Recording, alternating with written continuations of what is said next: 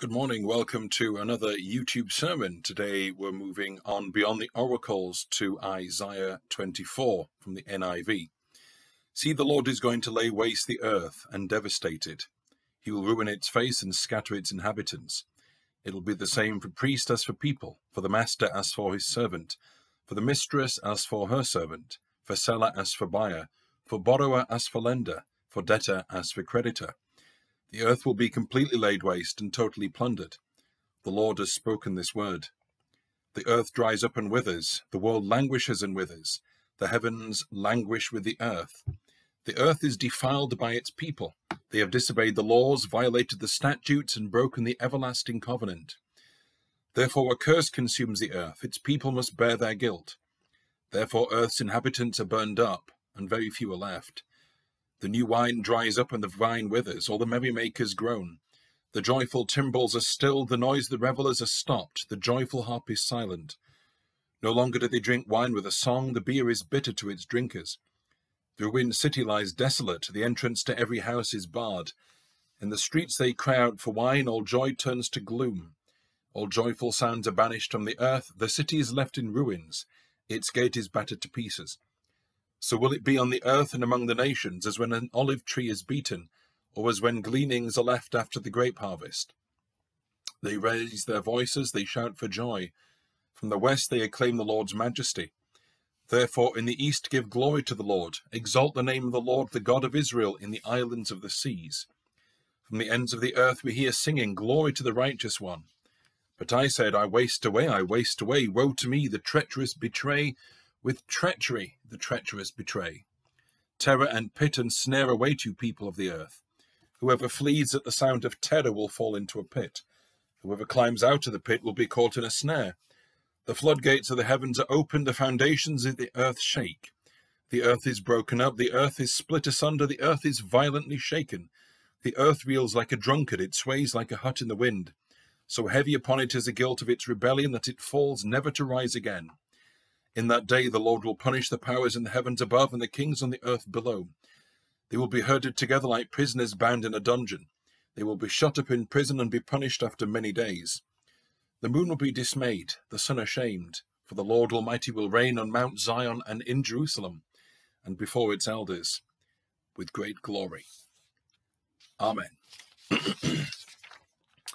Let's pray. And now may the words of my lips and the meditations of all our hearts be acceptable in your sight, O Lord, our God and our Redeemer. Amen. Everything must go. As we leave behind the oracles in Isaiah, we come to Isaiah's contemplation of the end of the world. It might seem there's no connection between what we've just been looking at, but there is. The point of those oracles was divine punishment for sin, especially pride, and the folly of trusting in human beings for salvation. That's what we have here, and actually the next 3 chapters.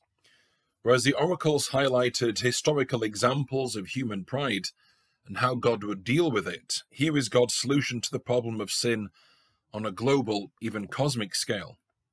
As this chapter shows, there is catastrophe and absolute destruction, but not for their own sake. Rather, it's so that God can bring in the new. Remember, oracles were there to teach God's people that they could rely on him. He was on their side, if they would only trust him. Scaled up, that's what we have here, the ultimate victory of God and the final redemption of his people. Over the next 4 chapters, that's including this one, we see the grandest scene unfolding, the old order of things, the whore of Babylon, the city of chaos, which is literally what Isaiah calls this world city, the city of chaos, is done away with because of its sins. Then God brings about the heavenly city, the new Jerusalem, in which he will be with his people and reign for eternity. As you might have gathered, this chapter is the very beginning of that process. You might also have gathered from the allusions I've made to the book of Revelation that many conservative Christians see these chapters as an overview of what we read at the end of the New Testament. The Great Tribulation, the Millennium, the Second Coming. Now, I don't doubt for one second that Isaiah and Revelation are showing us the same events, although, as I've said before, I prefer not to be dogmatic about matters such as the Millennium. That's especially important with this chapter because there's nothing here about the means by which the world ends or anything like a sequence of events. It's not a manual of how or when. Instead, the focus is very much on the why. Human sin has affected the natural order, indeed the whole creation. Therefore, all things must be made new. Now, although Isaiah doesn't tell us how the world ends, he is crystal clear about it being a work of God. There might be involved in all of this man-made disasters such as mass pollution or nuclear war, or there might be catastrophic natural events. But whatever the cause or causes behind them all is God. The Lord will lay waste the earth and devastate it, and it will be completely laid waste. Nor is this mere speculation about the end times. This will happen because God has spoken his word. That's the guarantee. The devastation, we're also told, affects every kind of person, everywhere and everyone. Every class of person, the respectable, the nobility, the rich, the poor, those in authority, and the humble alike are all caught up. The consequences are dreadful. Isaiah portrays global human society as a city, literally the city of chaos, the world order opposed to God. The judgment of God and the punishment meted out reduces the city to silent, almost empty ruins. The everyday aspects of life are brought to a halt. The celebration of harvest and new wine are gone. Festivities are all forgotten. Amidst the ashes, there will be those crying out for wine, for something to help them forget the horror, but nothing will work. I'm sure many of you have seen photographs of a city devastated by war, ruined and defenseless, with only remnants of buildings rising above the rubble. That will be the whole earth and all of human society. The survivors will be pitifully few, like the unpicked grapes and olives after the harvest. But why? Why does all this happen so that the inhabitants of the earth are burnt up, with very few left? Why must the earth and the whole world dry up and languish and wither away? Because the earth is defiled. Not by pollution or human overpopulation, but by sin. We human beings have disobeyed the laws, violated the statutes, and broken the everlasting covenant. Because Isaiah is speaking of all humanity, he is not referring to the laws and the statutes in the law of Moses, nor the covenants that bound God to his people. It's the unwritten laws and statutes, natural law, the understanding of right and wrong that's engraved in our consciences. The Bible tells us that the reality of God is proclaimed by the beauty and the complexity of the world around us. Yet we've all rebelled against all of these. We deny the reality of God and God's right to determine how we live. So it's the covenant of God and Adam, of creator and human creature, that we've turned against. And so the curse that consumes the earth is caused by the guilt of humanity, the guilt of sin. The Bible tells us that God cannot tolerate sin. By his holiness and perfection, he is implacably opposed to it and will root it out. The Bible also tells us that sin pervades and distorts all of our relationships. So it turns man against nature, man against man, and man against God. So in that sense, the earth is not simply caused by second-hand by our sin and our guilt, but because of what we literally do. Everything is rendered unclean and unfit for purpose, and so everything must go. There is the depiction of stunned and horror-struck silence and destruction, yet even amidst the ruins there is the voice of praise uplifted in joyful song. Across the ruined world the name of God will be exalted and glory will be given to God. It's not clear whether these are believers struggling through the end times or those who have come to faith as they recognize God at work at the end of all things. But Isaiah cannot join in, not even in anticipation, because he foresees what is to come. Even in the end times, human nature will not change. There will still be treachery and betrayal, because sin warps and poisons all of our relationships, even when there is nothing left to fight over and nothing left to win. Finally, though, a new day will dawn with the light of the living God himself. He will vanquish his enemies, both heavenly and earthly, conquering the most powerful amongst his creation. They will be imprisoned and punished. We catch but a glimpse in this chapter of the new beginning as the Lord reigns gloriously on Zion and Jerusalem before all the elders. Whenever the living creatures give glory, honor, and thanks to him who sits on the throne and who lives forever and ever, the 24 elders fall down before him who sits on the throne and worship him who lives forever and ever. They lay their crowns before the throne and say, "You are worthy, our Lord and God, to receive glory and honor and power.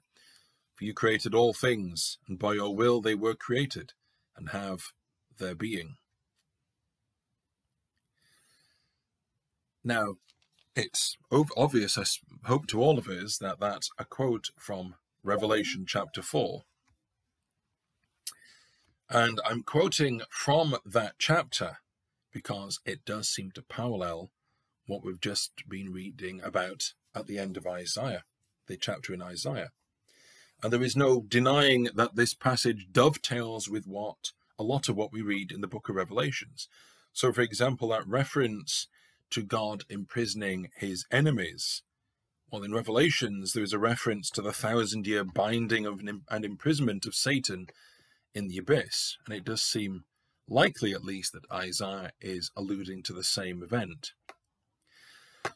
Nonetheless, as I said at the start, I find that such precise discussions on the end times simply cause believers to fall out amongst themselves to no great purpose. On the other hand, the very fact that this passage depicts the end times with such brutal clarity tells us that this is important and how serious this is. As I was writing this, put my teeth in, I was thinking of the thoroughness with which the Earth's population is dealt with. That language of fleeing but being inevitably snared and trapped. The remorseless and complete breakdown of everything, physical, spiritual, supernatural, social, whether in the heavens or in the cosmos. But we mustn't lose sight of the fact that all of this is the prelude to what comes afterwards, something unimaginably greater, more joyful, rendered perfect. Now, we only catch a glimpse of that at the end of this reading. And in one sense, that's the application of a passage like this. The thoroughness with which the old order has to pass away before the glorious new beginning can be ushered in. And frankly, if you delve into a passage like this in too much detail, then we end up with the same, to my mind, fruitless discussions about the exact nature of the end. What I would like to explore, or at least point out, is what this passage tells us about the nature and the consequence of sin. Now, many commentators have noticed that this passage has echoes of the story of the flood, in the sense of doing away with what exists to make way for a new beginning. And for the same reason, the presence of sin.